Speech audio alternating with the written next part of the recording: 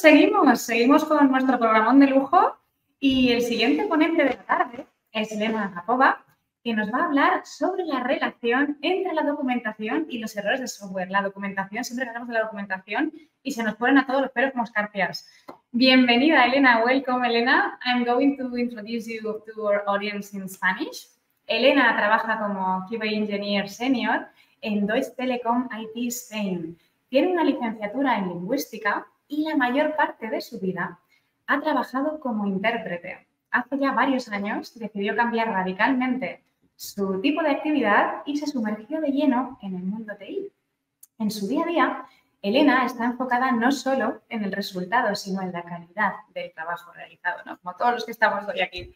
Dedica la mayor parte de su tiempo al autodesarrollo y al estudio de nuevas tecnologías. Durante toda su larga carrera, su amor por las pruebas no se ha desvanecido, sino que no ha hecho más que crecer. Para Elena, trabajar en un proyecto grande y complejo en una empresa tal como es Deutsche Telekom le ha ayudado a desarrollarse como ingeniera de pruebas y le permite seguir aprendiendo muchísimo día a día. Como anécdota, Elena nos cuenta que siempre quiso aprender español cuando era intérprete, pero realmente, de verdad, aprendió el idioma cuando se vino a España para trabajar como ingeniera QA. Damos paso a la ponencia de Elena. Elena will give you way to your presentation, documentation cockroaches versus software bugs. Welcome, Elena.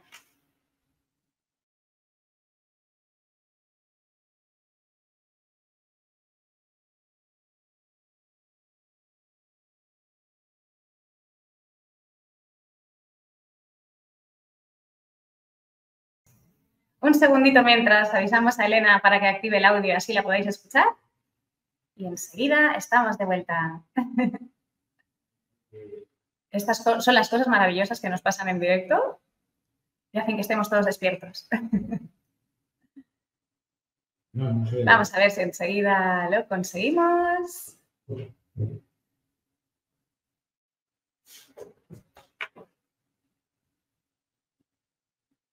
Bueno, mientras tanto, yo os cuento que Elena habla poquito de español y va a hacer su ponencia en inglés, ¿vale? Si tenéis alguna duda, también podéis hacérnoslo llegar a través de la sección de preguntas para que podamos hablar y traducírselo para que luego os pueda responder debidamente al finalizar la presentación.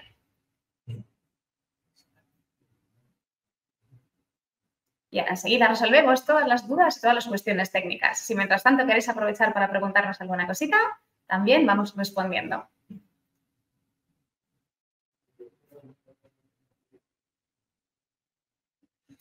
Esto es muy gracioso, porque esto al final, si no nos pasa en un festival de test, ¿dónde nos tiene que pasar? Que sepáis que hemos hecho un montón de pruebas antes y teníamos a Elena en espera con nuestros técnicos de la plataforma que están ahí todo el día y aprovecho para saludar. Y ahí vemos con Elena, uno de nuestros compañeros de IT, que ha ido a echar un cable. Aquí nos movemos todos muy rápido. Hola, Pedro, te vemos por ahí en pantalla. Y así estamos seleccionando. Ah, ya parece que escuchamos algo. A ver. No sé si me escucháis vosotros desde la sala. Yo creo que sí. Okay. Perfecto, estamos listos. Gracias a todos los que estáis por ahí detrás en el backstage haciendo que estas cosas funcionen. Y gracias a la audiencia por vuestra paciencia. Ya estamos con Elena. Elena, we give you way. Now you can hear me? Yeah? Okay, great. Let's start. Hola, buenas tardes. Bienvenido al mundo de la documentación, cucarachas y bugs. Disculpe que va a presentar en inglés, recién comienza a aprender español, pero como digo siempre, entiendo más que puedo decir. And now in English, as you have heard, I'm Elena Agapova, Senior Engineer at Deutsche Telekom IT Spain. If you ask me where am I from, I can't answer this question, because for about 20 years I have lived in Latvia. Then I moved to Russia, St. Petersburg, and lived there about 10 years. A few years ago I moved to Estonia, and now since April 2023 I live here in Spain, in Valencia. Sorry, I presented in English, but maybe next time I will learn Spanish normally and can present in Spanish. Okay, today I want to speak with you about the necessity of documentation for QS and visualization of the documentation. And in the final part of the presentation, I will share with you my experience of using ChatGPT for visualization. Let's start from the beginning. When the dinosaurs roamed the earth, there was no test engineering. Or maybe there was, but dinosaurs just didn't know about it. Just joking. Now, seriously. First of all, I would like to speak with you about common things, and actually about the role of documentation in Agile. I think most of you know what is Agile and work according to this methodology.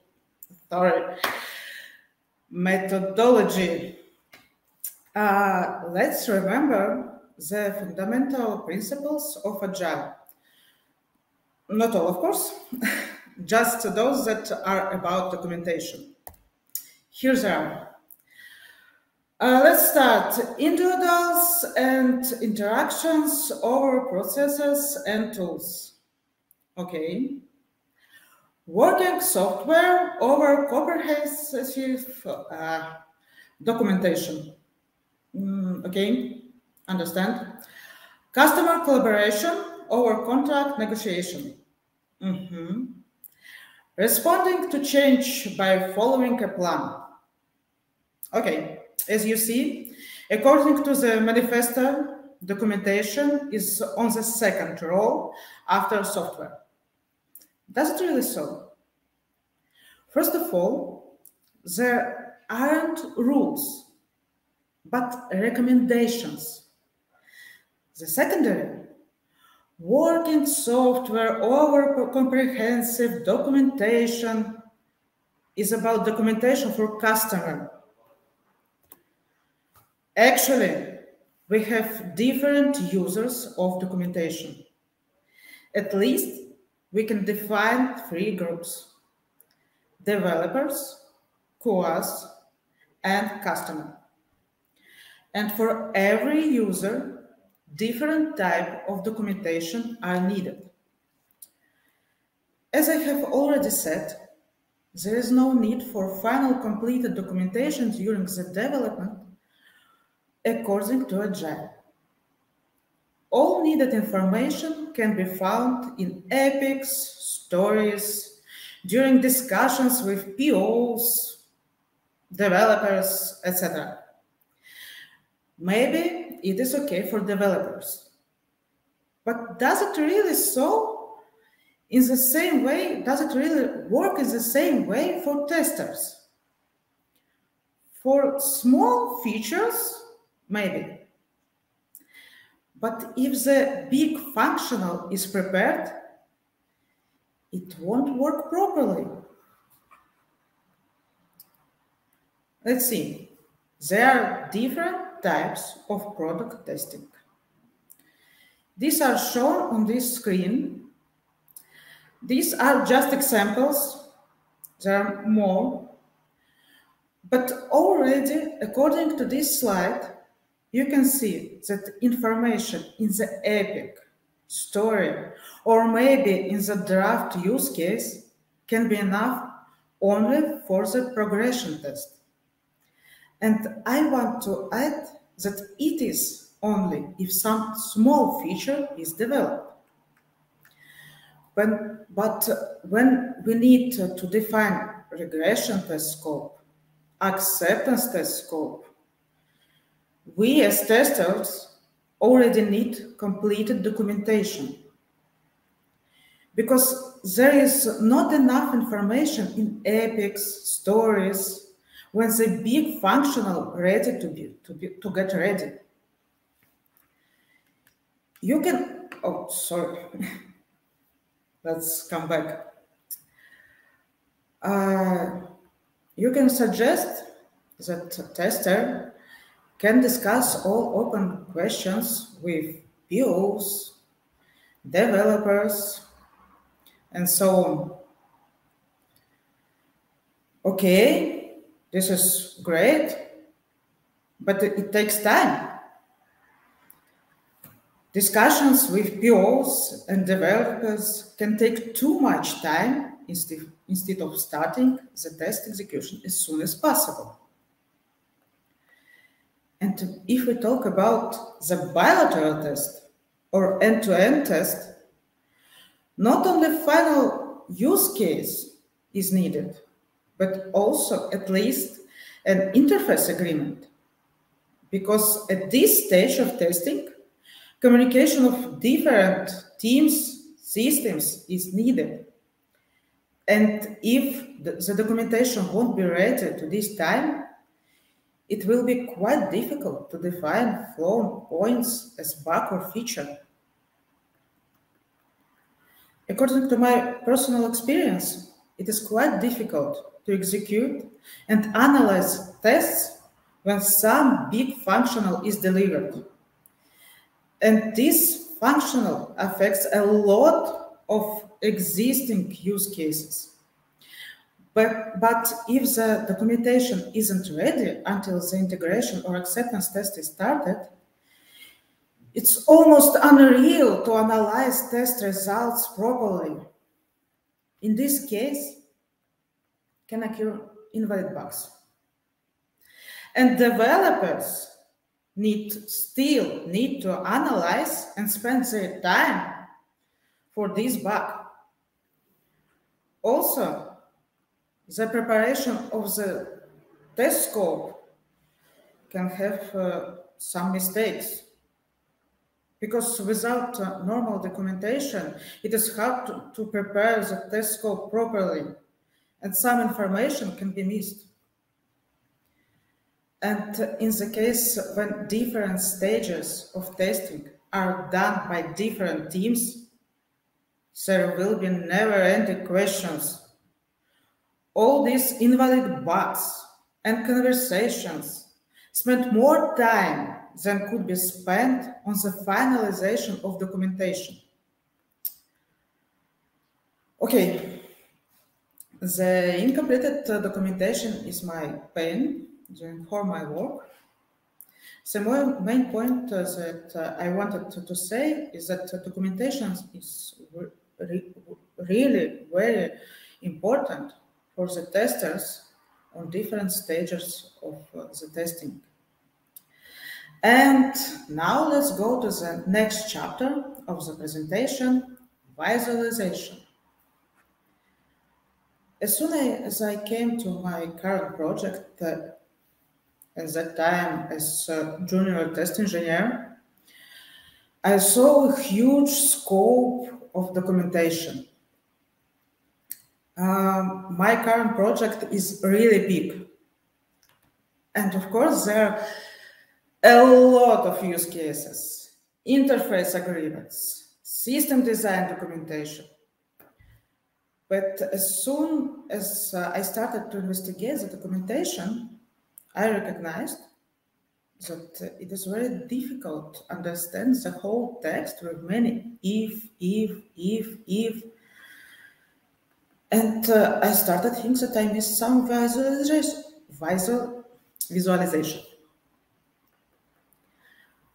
There are many types of visualization that can be used in the documentation. The main of them, tables, documentation maps, and blockchains. Let's start with tables. In case there are a lot of parameters and characteristics, it is easier to use table to sort this information. Actually, many projects are using tables, and most of them are interactive. For example, when you have a lot of products and each of them has different types of characteristics, It is easier to type the characteristic that you already know to this table and find the needed scenario. Next one, documentation map. It is also common in use in many projects. It helps to find dependency between a huge scope of use cases. A documentation map is necessary in big projects and also can be helpful in small projects. And the third one, my favorite, blockchain. Actually, it was the first that I have made when I came to the project. It is really hard to understand the whole text with many ifs. When you go, for example, to the 10th if, you already can forget what you were looking for.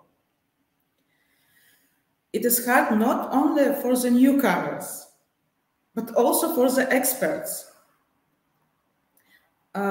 If there is a blockchain, in addition, I repeat, in addition to the use case, it is easier to recognize information. Also, it is easier to see the whole flow and find the needed part of the information. For example, when you are doing test execution and find some interesting point, you know it can be found somewhere in the special use case. You open it, you read it, you read the text. But if there is a blockchain, you can just go through this scenario and find what you're looking for. For example, I have this, yes, no, yes. I have this, yes, no, yes. In this case, you can take this or this. Do you have it? No. Hello, but look, in this case, you spend less time finding needed information and defining if it is bug or feature.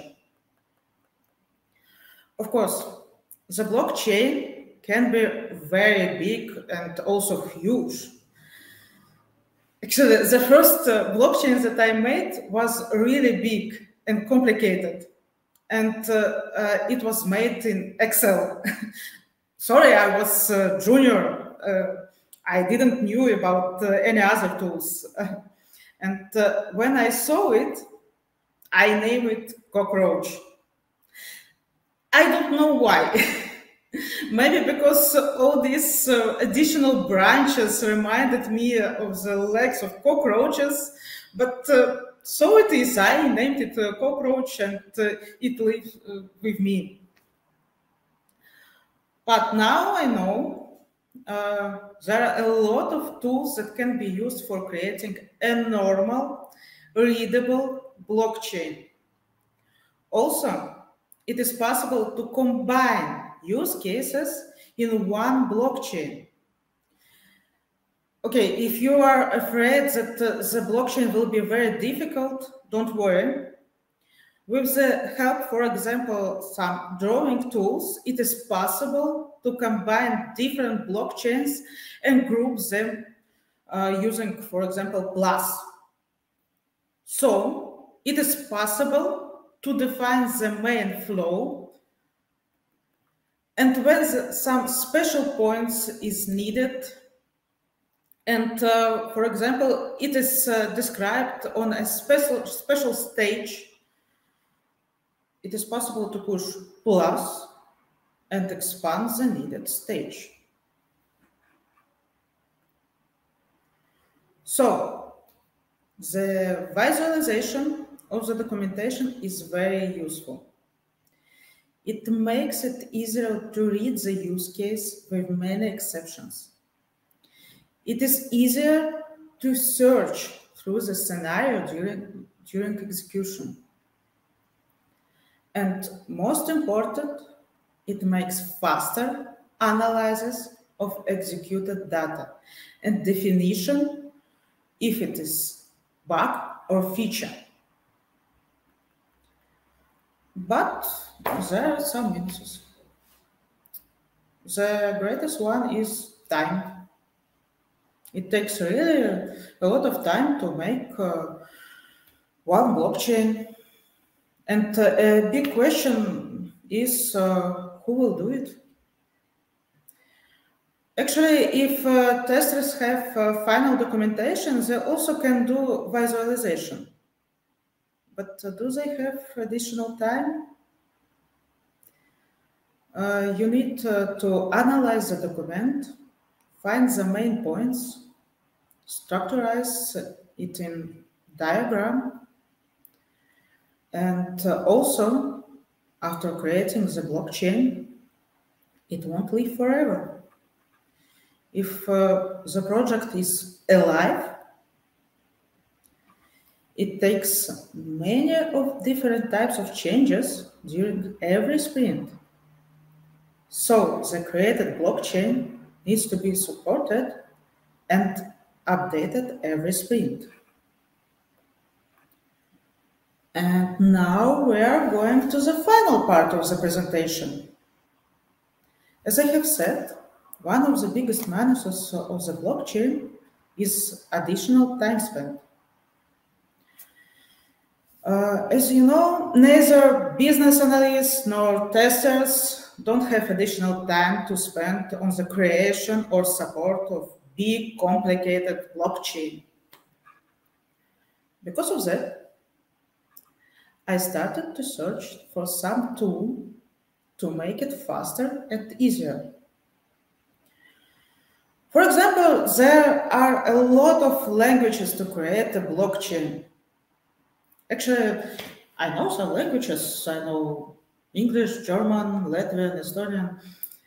No, it's wrong. I need programming languages. Okay, even if I know some programming languages, I still need time to analyze use case and define main points. So, what do you think? What modern feature could be used in this case? Of course, it is ChatGPT.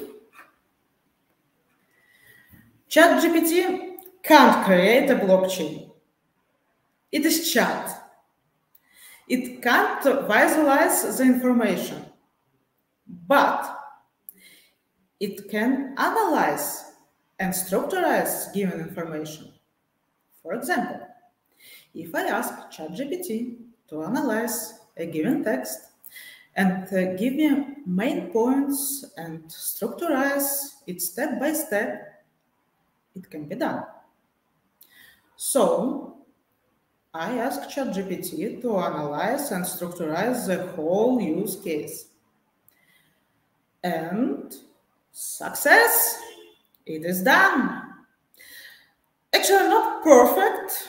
It still needed to be it still had some mistakes that should be corrected, but it is less work than do it from the beginning. After this, I still wanted to save more time. I don't want to create blockchain by myself. So, ChatGPT give me, for example, mermaid code for this text. Yes, ChatGPT can do this. I can take this code, go to the, for example, this tool like Debido, and create needed blockchain. I said, ChatGPT, give me a mermaid code for the sequence diagram of the use case. And here's the result. ChatGPT, give me a mermaid code for flowchart for the use case. And here you go. It really saves a lot of time.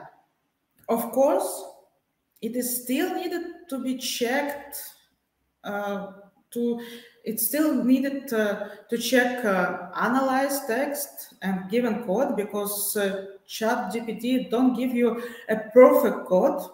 But for example, for Mermaid code, I can use Mermaid Viewer. I go with this code, just copy paste, go with this code in Mermaid Viewer, and look, okay, here I have some mistake. I corrected it, go to try view. Hello, my blockchain. Hello, my favorite diagram. It is still faster than create a diagram from the beginning. It really saves time. So, in conclusion, yes, visualization is really helpful.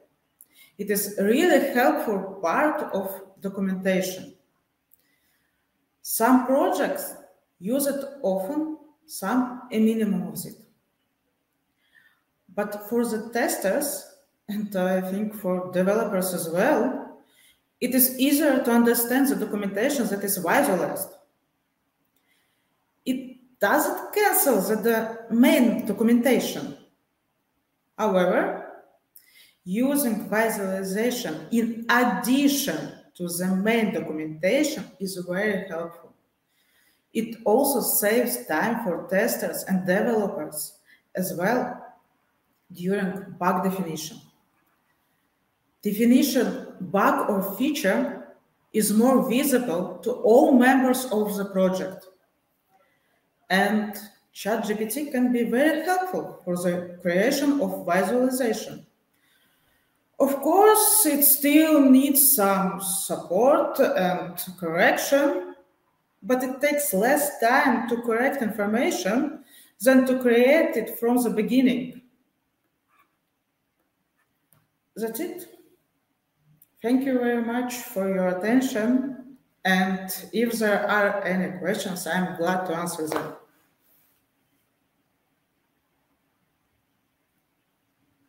Thank you very much, Elena, for sharing with us this technique to speed up bug identification. Personally, I hate cockroaches over any other bug in real life. Now I will share with you the questions that our attendees are sending us through the platform and from the auditoriums at ET's headquarters. Let's start with this one. In the blockchain, is very big and complicated. Won't it be harder to find needed information? Sorry, could you repeat the question? I haven't heard normally. Okay, I repeat to you. Can you hear me properly? Yeah. If the blockchain is very big and complicated, won't it be harder to find needed information? No, it won't be harder, because if you use some drawing tools like Drive.io, you don't need to create a blockchain that is very complicated. You can use groups. You can group information. You can create a main scenario, and in special points, there is some exceptions, you can add group that is named as plus, and only when you push this plus, you can see the other part of the blockchain. So if the blockchain is grouped, you can see main scenario, and in needed place, you can expand it. Okay, thank you very much, Elena. We will follow with the next question. How often do you use visualization during your work? Every day. Actually, I started to use it when I came to my company. And yes, first of all, when I have done it, I done it secretly, just for me. But then I shared it with colleagues, and not only me is using visualization, but also my colleagues. It is really helpful. And now when I explore ChatGPT for these needs. We are step by step trying to create visualization in every documentation that we have. Okay, thank you very much. If we don't have much answers, much more questions, please, I continue to say goodbye to our guest, Elena. It has been a real pleasure having you with us today on this second day at VLC Testing 2023. See you very soon. Muchas gracias, Elena. Hasta muy pronto. Muchas gracias. Hasta luego.